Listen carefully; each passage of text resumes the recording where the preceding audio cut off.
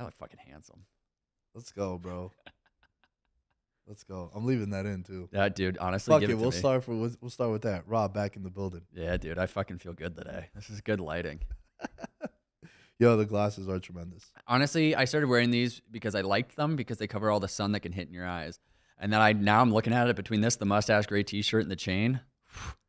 Watch out, Vegas. You look important, bro. I am important. That's the thing. You are right. You are right. But to the casual eye that don't know you, they're like, this guy got to be something. People like see me in public and go, "Is that guy part owner of a third division Austrian football team?" And the answer is yes. Yes. Let's go, baby. Let's go.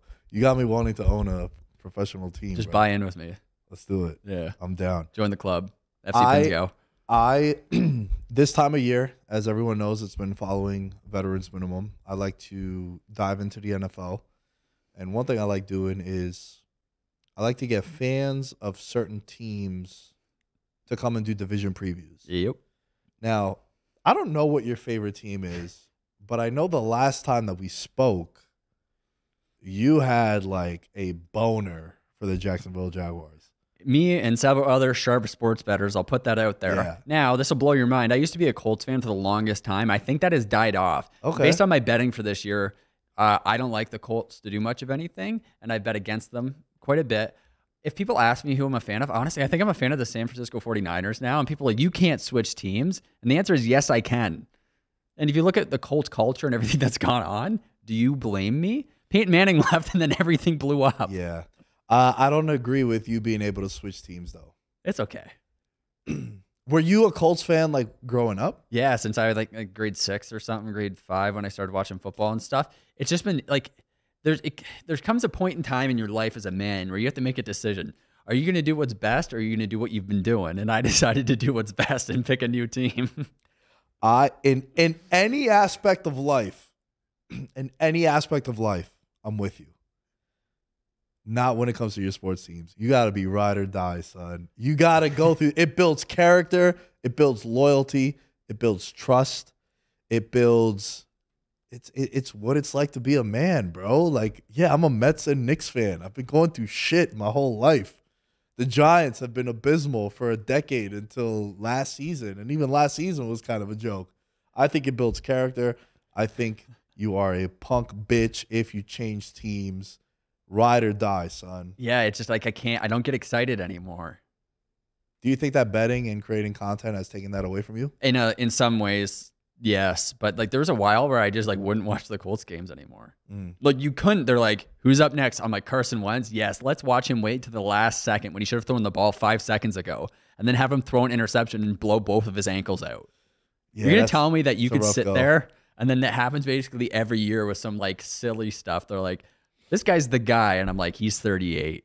Can we not? Except for Phillip Rivers. Shout out to that guy and his 50 kids. Yeah. That guy was building his own football team. For real. What is he, like 9 deep? 10 deep? As deep as you get. He's been just putting them out, bro. Sometimes you got to do what you got to do. I agree with you. That's why he played for so long, too, because he got a lot of mouths to feed. A lot of kids to send to college. The AFC South, you are big on the Jaguars. I want you to tell me, how do you feel about this division? Because I think what's crazy is last year is the highest number you'll ever get on the Jaguars ever, for the time being, maybe like the next decade. I think now, as long as Trevor Lawrence is there, they have a serious contender in Jacksonville. I think that he is that kind of quarterback. I love Doug Peterson. I think he's an amazing quarterback for this team. Amazing head coach, excuse me. Now, I don't know if he's going to be there for a decade plus. It does help that he has a quarterback. Yep. Usually when you find your quarterback thing, it's like, I remember hearing this analogy a while back. It's like, well, you can buy now. You don't need to rent if you're a head coach and a GM. And I think that's what they got in Jacksonville. They got a lot of talent, a lot of young talent too. You're never going to see them with a plus number next to their division. They're minus 160 right now, and I think that's wrong. I think they should be minus 300. And I got them at minus 150 and minus 140 when the lines came up. So I tried to get on that one really early. I was losing a poker game, and like I lost a hand because I thought I had different cards because I was sitting on the DraftKings app punching everything in to try and get my stuff in. Because one beauty now is they put everything out so early, and if you go quick, you can get closing line value. I know I was going to get that tattooed on my forehead because I say it so much. Yeah, that's your shit. But Yeah, I mean, if you want to make another analogy, the Colts have been living out of a hotel for like 5 years, and now you have a team who's buying a mansion in the Jacksonville Jaguars, and they have a lot of money coming in, and they paid cash. That's effectively the situation we're looking at. No matter how you want to pay it, business side, sports side, they've done the same thing. I'm just looking at this division and going, if Jacksonville doesn't win, I don't know what I would do. If there was a gun to my head right now, I would blatantly say, yes, Jacksonville, I completely think they will. I put my life on it. That's how confident I am in them, unless something bad happens. But if you look at something bad happening, my fraternity brother, I love you, Urban, but you almost blew this team up in this fantastic quarterback. Urban Meyer should have realistically burnt the thing down to the ground with them, and they got very lucky. They were able to build it right back up and get going again. It's almost a miracle. Yeah, but that's what happens when you have that quarterback. He's legit. Yeah. Yeah. Trevor Lawrence is legit. He's everything that we thought he would be. And I think last year you were able to see that. Like I remember hearing some funky conversations about Trevor Lawrence. Like, he's going to end up being the worst quarterback of the bunch. It's like, really? Like, look at the situation he's in. I think people look at him with the long hair and like being like a pretty boy and like want him not to do well. There's a lot to that, but also I think it's anytime you have such a sure thing, people want to shit on it. Oh, people 100%. want to nitpick. Like, even if the whole world is saying yes to something, you know you're going to have a majority of people being like, nah, just nah, bro. I don't see it. And you want to be on that side of the fence, or are you just saying it to be hot takey? And it's like a thing. If you look at Jacksonville, they're the team that was going to Europe. They're like, yeah, I get these guys over there. No one in Jacksonville wants to watch these guys. No one in North America cares about these guys. And Jacksonville's flipped on a dime. And because they have an owner who's going, yeah, I think it's really paying off for them. But they've built depth and gotten guys they had no business getting, and also got guys that people thought, he's washed. And then they're not washed. It's worked out so beautiful down there in Jacksonville. I want to go down there and sit in the hot tub and watch a game. Who would have thought that Jacksonville would be a destination for people? I've been to Jacksonville. I went to Jacksonville for the Super Bowl when the Pats played the Eagles. It's a small city where, dude, they had to bring like yachts and boats to be able to fit all the people that came to visit for the Super Bowl. And it was a team that was the butt of the joke. Like, I was the Colts fan for the longest times, and like Jacksonville rolls up, and I'm like, good one. Like, they were the penny, and everyone else was a dollar bill. And now it's flipped, and I like that. But it points to parity in the NFL, which is something that's important. Some of these other sports leagues, you don't see it as much. And you also don't see teams that were down bad as Jacksonville was for the longest time to then come to be the thing. They are like the almost... maybe I'm talking too early. If they have a good year this year, they're the example of what NFL teams should be doing. Yeah, but I agree with you. But there's a reason why quarterbacks make $50 million a year. Yep. And it's because when you get one, now all of a sudden Cincinnati is playing 7 primetime games. Yep. Kansas City was always good, so they might be a bad example, but they weren't this good. No. Where a guy is going to make $500 million because he's their quarterback. Now Jacksonville is a marquee destination for people to tune in and watch. Mm-hmm. That's what happens when you find a quarterback. That's what happened to Jacksonville, and that's why they were able to turn it around so quickly. And now when you factor in the biggest addition in this division for me, Calvin Ridley. Yep. Has to be. Yep. Calvin Ridley is a legit top 10 wide receiver. He's been that dude for a while. It's just that he was overshadowed by Mount St. Julio. Mm-hmm. One of my favorite, if not my favorite wide receiver of all time. But he steps away because he had to serve a suspension because he was one of us. He was doing the thing. If you degen, you are one of us. All right? Just remember that. So we will have your back if you're an athlete and you gamble. However, don't ask us for money when you need to pay the bills when you got suspended. Yeah. But you are one of us. So Calvin Ridley, legit top 10 wide receiver. He's exactly what they missed on this offense. Yeah, and they needed it. And they got him for a good price too. If you look at things, like it's a bit of a bargain. Amazing price. They weren't sure if he was going to be allowed to come back in the NFL. They made an example of him enough, and then somehow everyone went, "Nah, it's okay. I'm just going to keep betting on the NFL." Like, it wasn't clear already. A lot of Colts players. Do you want to talk about the Colts? We'll get to them. Do you have an addition in there? I don't know. I don't really no. Because I feel like the only addition in this division is Calvin Ridley. Like, you can make a case for for the 2 rookie Yeah. quarterbacks coming in.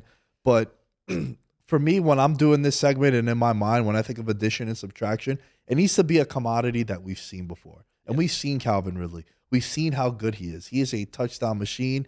He is a receiver that could line up everywhere despite, I don't know how tall he is, but I know he's not like 6'6". Yeah. Right? But he's also not like a 5'8" slot wide receiver.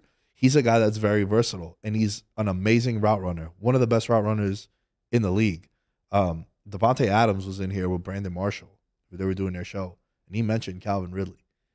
Brandon Marshall was like, what? He's like, bro, he is a legit route runner. He's a legit weapon. And you look at their offense. You got Evan Ingram, had a great year for them last year. They brought him back.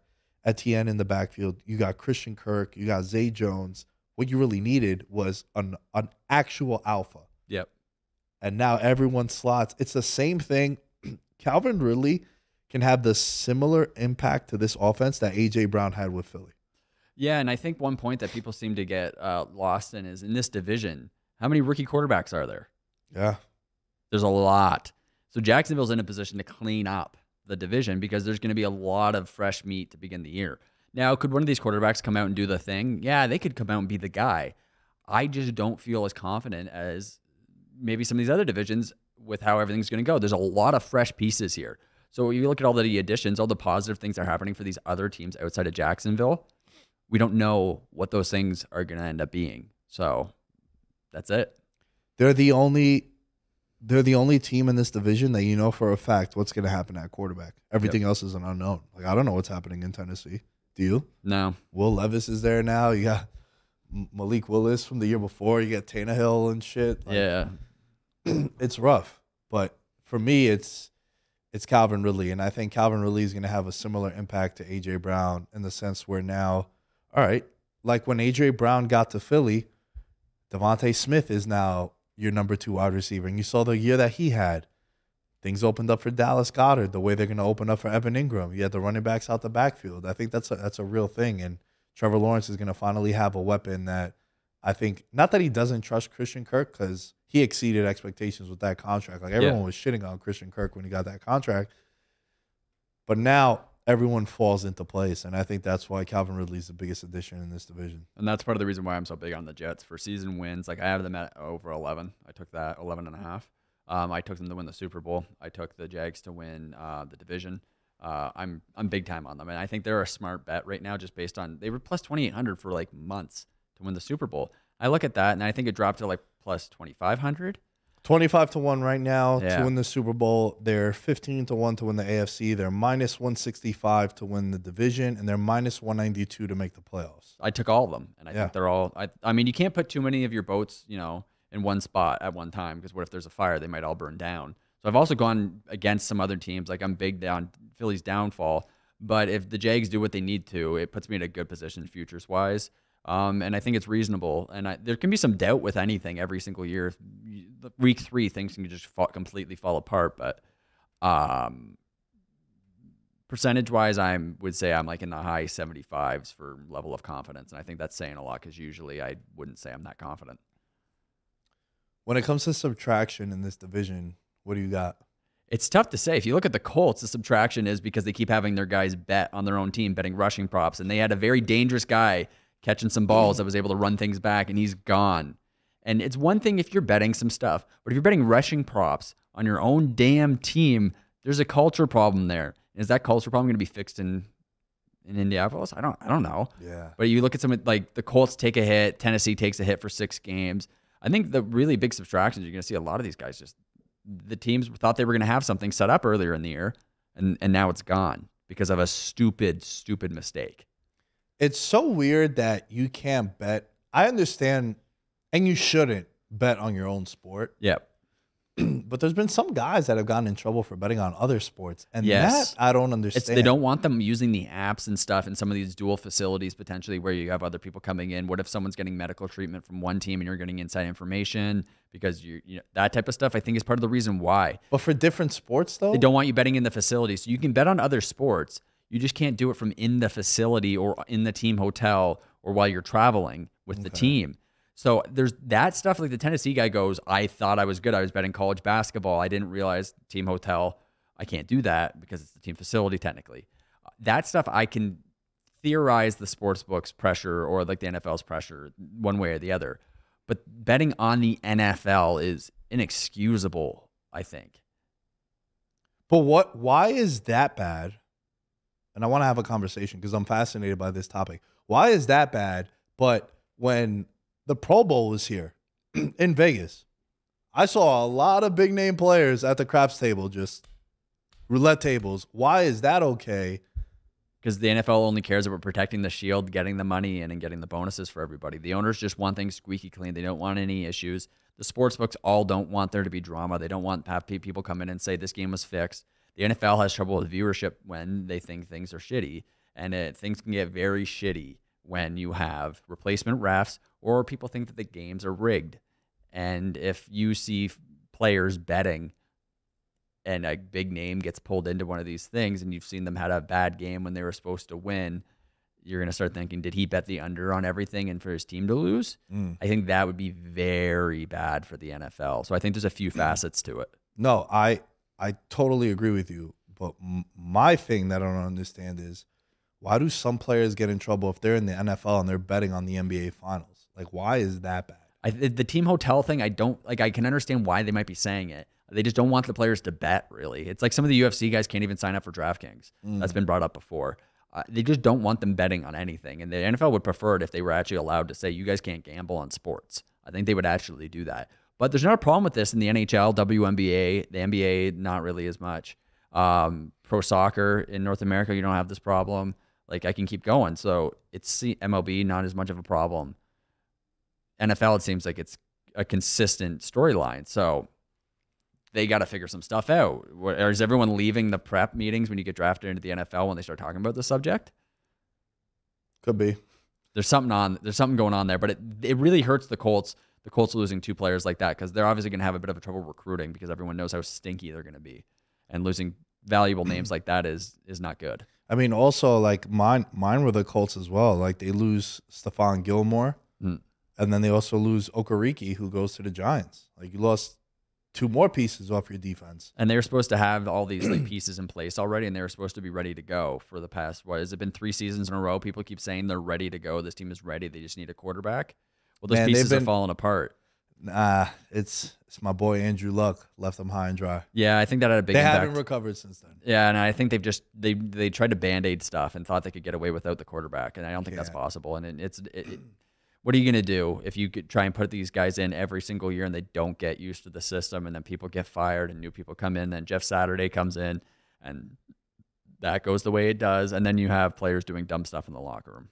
Oh, man, Jeff Saturday, plus 260 when they played the Raiders. I was on that money line big on that money line. 6.5 points, I put them in my contest also. Just because it was one of those weeks where public perception in the NFL probably swings me the most of any other sport.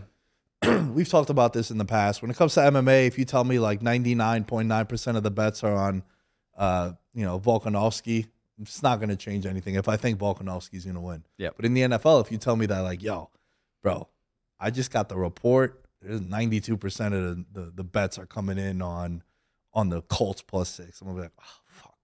Well, I can't play that now. No, I'm not gonna play that. I'm not saying that I'm gonna take the Bengals minus 6 now. It's probably gonna be a pass for me. But with the Colts, that game, I just remember everybody shitting on Jeff Saturday. Yep. And it was such a good spot where like everybody was telling me Raiders were a lock, like everybody. And every segment was, how is Jeff Saturday the head coach? How can he be the head coach? What did he do to deserve this job? Oh my God, they're so going to win. And they won. Yeah. They'll win it. And that's the thing. Public perception can sway futures too. And you start to see like people talk about these big teams and everyone's talking about Kansas City repeating and stuff. And that leaves the opportunity for a Jacksonville because of the way the public's getting on things. It's hard for you to repeat too, bro. Oh, repeating any sport is tough. The NFL, I think it can be one of the more difficult ones because of how many pieces can change in the offseason. Your team can be statistically and fundamentally different just off of like 3 guys leaving because of the schemes you're going to run on defense, or like that receiver that you were able to throw the ball up to in the emergency situation not being there anymore. And injuries too. Yep. Like Kansas City has been one of the I talked about this recently. 3 of the luckiest teams in the NFL when it comes to injury health. Mhm. Kansas City, the Bengals, and the Dallas Cowboys. Yeah. Just consistently, those 3 teams, they've had the least amount of players on IR over the last couple of years. Yeah, and it's a big thing too with the injuries that teams sustained in the first couple of weeks. That can be a big factor too. So when you're trying to, like, people talk about not locking all of your money up really early on futures, because then there might be some bigger opportunities available to you in week 3, week 4, because a bunch of injuries happen and maybe you can hedge. There's some stuff that can really change with injuries in the NFL. But if you get lucky, your team just is able to be the team that you had in the offseason, in OTAs and in minicamp, you're more likely to win because just repetition. It seems like we've just talked about, we've only praised the Jaguars, and we haven't even mentioned Houston, haven't even mentioned Tennessee. Basically, I've been shitting on the Colts. Yeah. I want to buy into the Titans because everybody is off them. When I mean buy in, 7.5 wins. Mike Vrabel is one of those guys, like him and Brian Dable, I feel are carbon copies of one another in each conference. Both of them get way more than they should out of their teams. Everybody's off Tennessee. They're plus 380 to win the division. They haven't really lost anyone of substance from last year's team. Obviously, we don't know what they're doing at quarterback, which is massive. Yep. But also, when you're looking at this division, it's really just one other team that knows what they're doing at quarterback. Everyone else, it's kind of, let's wait and see. Let's wait and see what happens with these rookies. If you had to praise one of these 3 teams, which ones would it have to be? Tennessee seems like the team that can middle of the packet the best out of any of them. Houston, I have zero faith in. And the Colts, I have a little bit more faith, I would say, than Houston. With Tennessee, because they didn't lose as much and they have a good coach, and we've seen them kind of be able to, like, gut things up and, tough things out. Tennessee's really the only one that you could take some stuff on. I suppose you could take unders on the 2 other teams. But yeah, if I'm looking for a team to, like, do well or at least do something, Tennessee, I think, would have to be the only option that's stable. So hard to, like, get convinced by that. I'm not saying that I disagree with you. It's just like the cases for every other team are pretty rough. And if you evaluate this based on other divisions, it's like you have way more confidence and stuff. The Colts the Colts in this division, it's a stinky division that's like making Jacksonville look like a prize flower. Oh yeah. That's the biggest appeal to the Jaguars, is that they have this shit division that they're in. Yeah, they might steal 6 easy ones. Yeah. At worst, I think they're 5-1 in the division. Yeah, and if you could bet on that one, that'd be an interesting line to look at too. If you might be able to get better odds than, say, them to win the division. There could be some I feel like that's there. something that might come later down the road. Like, if you could create a bet, like, what can the team's division record be? Like, over under 4.5 games. I may have seen it before, but I'll have to look. We get some crazy stuff up on Ontario with all of our sports books. We get some of the European ones that offer some wild lines. Shit. Hell yeah. Yeah.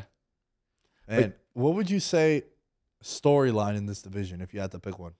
I mean, one big storyline is, like, the Titans cut the only good half of bussing with the boys. So, like, that could come Lewan. that could come back to bite them. I get that guy got injured, but, like, again, a good player. So him dipping out could be something to talk about. But I think what the NFL will hit the head over is going to be all these new quarterbacks, and they're going to keep talking about it. And then eventually by week 8, we can have them talk about 2 out of the 3, and then maybe 1 out of the 3 by week 11. It's going to be a lot of these young kids. Yeah, the one that jumped out to me that I think could be an interesting one would be Anthony Richardson for Rookie of the Year. Yeah.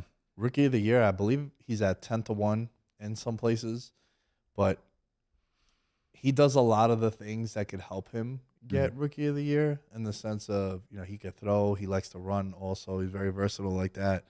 And it won't take much. Like, another one, staying with the theme of the South, like, I'd much rather bet Bryce Young to win Rookie of the Year at plus 500 than the Panthers to win the division at plus 350. Because I feel as if the Panthers were to make the playoffs or win the division, it would mean that Bryce Young had a monster year. Yeah.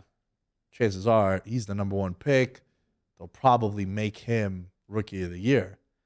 And with this division, I think that if the Colts have any success, like the Colts to make the playoffs, which is crazy to think about because the only way they can make the playoffs is to win the division. Mm-hmm. So it's kind of similar to what I was talking about last year with the Jaguars. Only one team is coming out of this division that's making the playoffs, and it's going to be the division winner.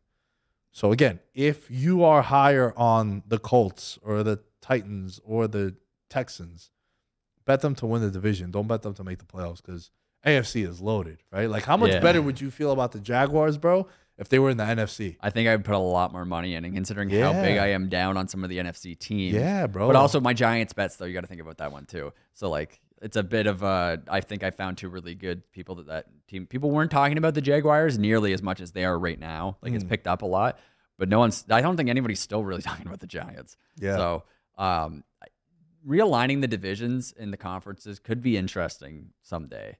I think you could potentially have a really interesting year as opposed to sometimes we get a bit repetitive with how dog water some teams have been. But Jacksonville Saints broken that mold a little bit. But oh, dude, imagine if you had both New York teams and both Pennsylvania teams. There'd be so many fist fights. That'd be fucking bar fights. Yeah, security everywhere would get. Sheesh, not even at the facilities, just like at the games, but like you're at your mom and pop bar down in anywhere in New York, you'd have to have. Yeah, you get Miami, Tampa, Jacksonville, and like the Saints. Yeah, you know, different regions of the country. Like, why is Kansas City in the AFC West, bro? Yeah, there's so many of these things. It's the NHL. You can look at the same thing too. When Detroit was in the Western Conference for so long, it's just this is how things have been. I want to put a bow on this division by saying I think it's the most boring division. Oh, 100%. This is oatmeal with no seasoning. Which sucks because the Jaguars, I think, could legit be the top seed in the AFC next year. I hope so because Papa wants his money. Yeah. That'd be a good bet to make too, bro. Last year I had Philly to have the best record in football at 30-1. Only had $10 on it, but I have Philly under 9.5 this year. Philly under 9.5. I'm predicting the implosion. It's over Philadelphia. Wow. I would love that. I don't. We just dropped the NFC East episode. If you guys haven't checked that out, go and check that out. But like what I said on that show, bro, the one thing that I find so interesting about Philly is historically I'd be with you. Yeah. I'm just looking at the rest of the NFC, and I'm like, man, it's so hard to pick against them. Best offensive line, best defensive line in football, a combination of both. Just a lot of talent on the field, man. And the schedule isn't even that ridiculous for a team that just went to the Super Bowl. No, and the schedule, because I put some of these bets in before we got the schedules out, another thing you and I talked about. And yeah, maybe I wouldn't have done some of this, but I put the money in, I put the bets down, I'm doubling down on it. And also because I don't like the city of Philadelphia because their fans were trying to tell me that I lost $2,000 on a plus 2,000 bet for the 49ers to win the Super Bowl. And I was 1 out of 4 chance of it hitting. And they're like, you just lost $2,000, way to flush $2,000. And I go, you guys don't even know what a betting line is. Yeah, they probably didn't. They definitely didn't to be making that. Trash city.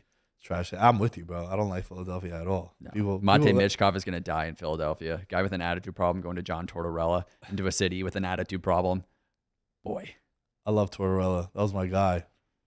Forever playing 2-1 hockey games. That's what I think of John Tortorella. I guess off track so easy. Just diverted a different direction. I love it, man. I love it. Hey, tell the people where they can find you on social At the media. Other Babs, NFL, hockey mostly. I own part of a 3rd Division Austrian football team, as you all know. And MMA stuff at One Round with Rob. I'm pretty much doing everything until brands decide to give me a lot of money. At Nick Day is Tenors. You can find me, Veterans Minimum, on all social media outlets. And we'll catch you guys next time.